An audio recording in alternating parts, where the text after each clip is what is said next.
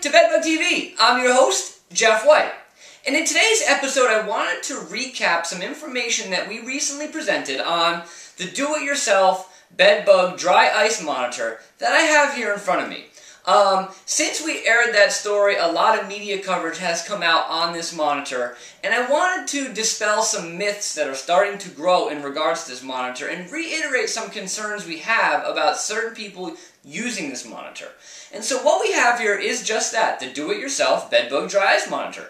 And how it's intended to be used is you take this cooler, you fill this cooler up with dry ice, you then put it on top of this inverted dog bowl, open this nozzle up to release some of the dry ice, and it can be used to help determine if you might have bed bugs in the home that you live in. And so you live in a house, you have some reactions that you can't explain, you've been unable to find any bed bugs, and you want to set something that you think might collect some bugs to help you determine if there's a problem. And that's how this is intended to be used, as a monitor, not a control device, which is being reported by some media agencies, and it's why we're actually filming this episode today.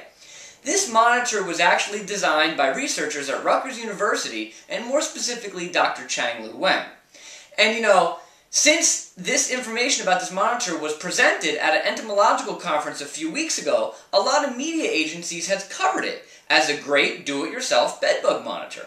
And that's all fine, and that's great. But what started to happen recently is a few media agencies, and more specifically one in New York, started to report that this could be set in somebody's home as a control device and possibly solve your problems. And that is not how it is intended to be used.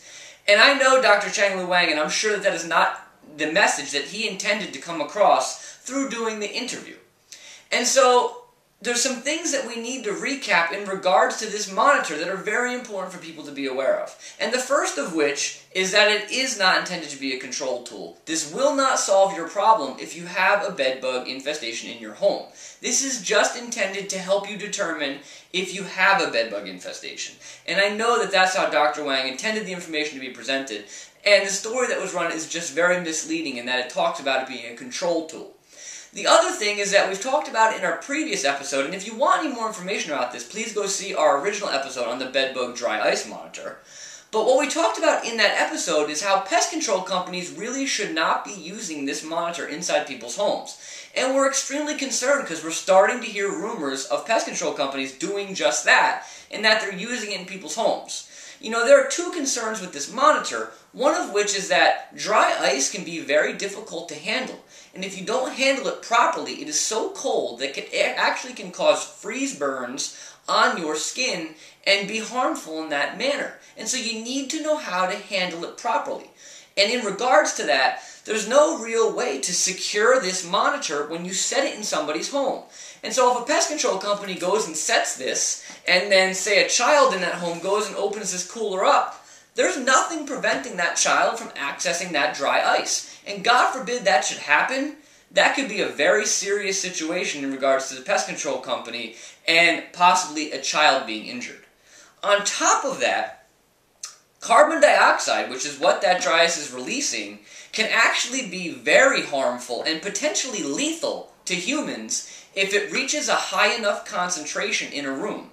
And so if you set this monitor, or say you had a bigger cooler with even more dry ice in it, and you set that in a very small room that didn't have a lot of airflow, you actually could potentially seriously harm yourself, and even it could possibly be lethal. And those are some of the points that aren't communicated in a lot of these media coverage and a lot of these news stories, is that there are some concerns that you need to be aware of. And we're just really nervous at this point because we're hearing a lot of pest control companies starting to use this, and a lot of people in general. And there are some hazards you need to be aware of. That being said, I mean, it is a very good bedbug monitor. We were involved in the study that Rutgers University and Dr. Wang reported on, and it can be very effective if it's done properly and safely. But there's just some hazards you need to be aware of. And again, I know Dr. Wang personally, and I know that the story that was run about using it as a control device was not how he intended that information to come across. And, you know, we just want to reiterate that this, again, is a bedbug monitor. It's to help determine if there's a problem. It is not to be viewed as a control device. Alrighty, everybody. Real important information, I hope everybody can get the take-homes from that. That's extremely important because the last thing that we want to see is somebody get injured by using this monitor. It is a great tool, and you can do it yourself. And we do support, the concept of this monitor. We're just a little hesitant that we're hearing a lot of people pick up on it, and we want to make sure everybody understands the hazards associated with it.